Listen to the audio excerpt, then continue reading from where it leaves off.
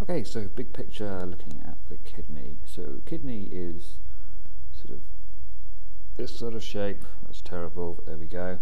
And you've got one tube coming in, and this tube coming in is the renal. Anything to do with the kidney is called renal, and it's the tube coming in, so it's the renal artery. You've got two tubes coming out.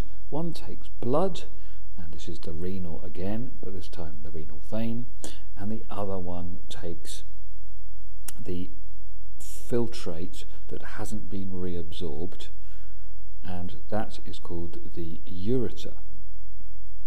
And the ureter is carrying it down to the bladder, where you urinate it out from the urethra. You've got two kidneys, left and the right. Now, next thing to point out is that the kidney, for all its interestingness, the really interesting bit is the functional unit of the kidney, which is the nephron or nephron. Now, let's have a look at one of these. So, for this you have a blood vessel coming in. This is coming off the renal artery, and this is known as the arteriole. And this is the afferent arteriole, and we have here a glomerulus, which we're going to talk about, which is a network of capillaries, and then we've got a small tube coming out, which is known as the efferent arteriole. So this is A, afferent arteriole going in, and E, efferent coming out. Think E for exit and A comes first. They're both arterioles.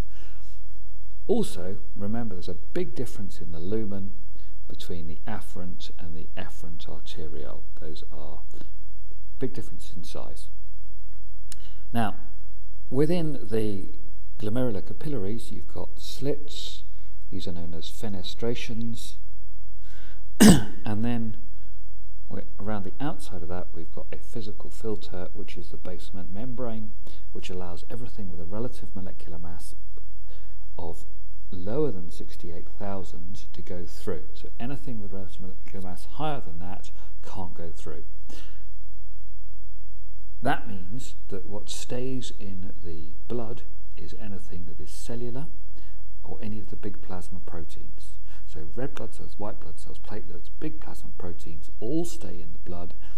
Everything else could potentially get squeezed through, and 80% of the plasma leaves through the efferent arteriole, and of the 100% that goes in, and 20% of the plasma and everything in it gets pushed through the basement membrane and then into the renal capsule.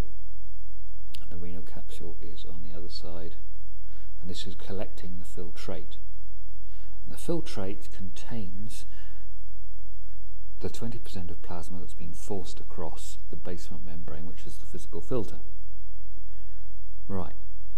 This process is known as ultrafiltration, and I'll talk a little bit more about that in a future video.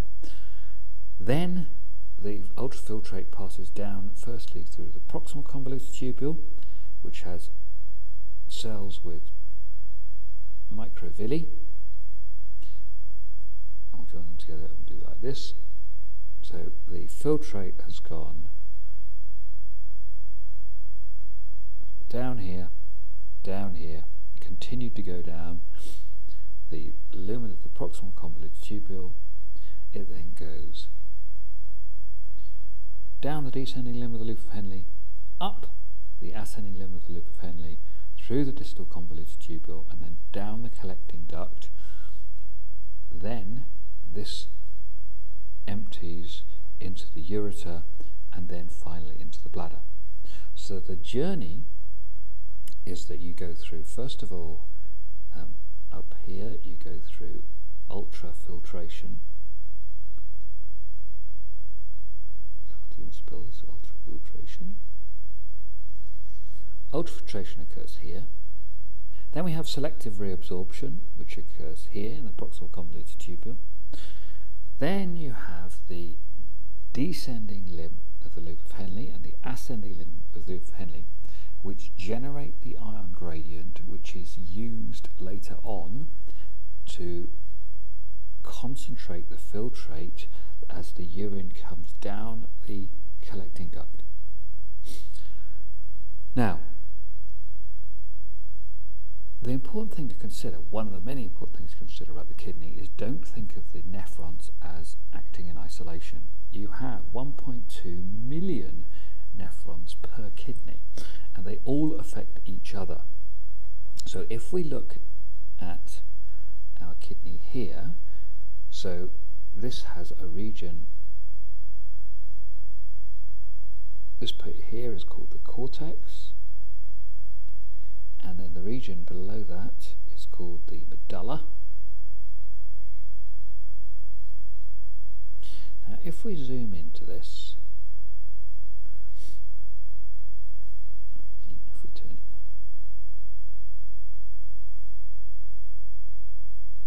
and if we consider an individual nephron, well, we have the glomerulus and Bowman's capsule in the cortex, we have the proximal convoluted tubule in the cortex, then we have the descending limb, the ascending limb, the distal convoluted tubule, and the collecting duct.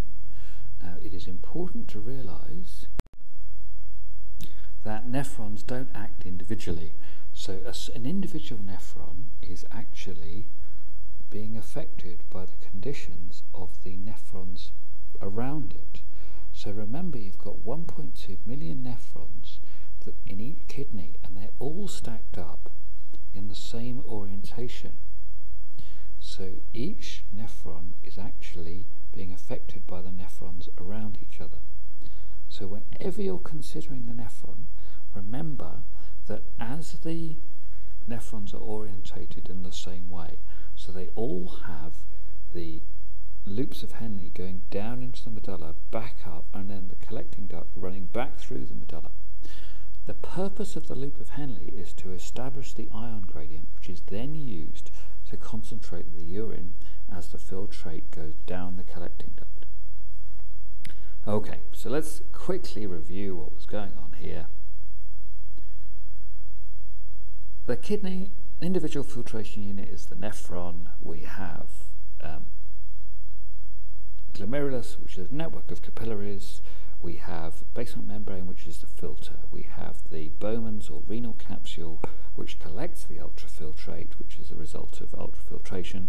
We have the proximal convoluted tubule, which is where selective reabsorption of all of the good stuff that you want to keep occurs. And then we have the descending limb of the loop of Henle, the ascending limb of the loop of Henle, which is about generating the ion gradient into the medulla, which is then going to be used to concentrate the filtrate and get the water out, so you do have the correct level of osmoregulation in your blood plasma. And that's as the urine, or the filtrate, goes down the collecting duct, and water is absorbed from the collecting duct or not absorbed, depending on the water potential in your blood plasma. Okay, I think we'll stop there. Please feel free to subscribe or recommend or whatever you do in YouTube land. Bye.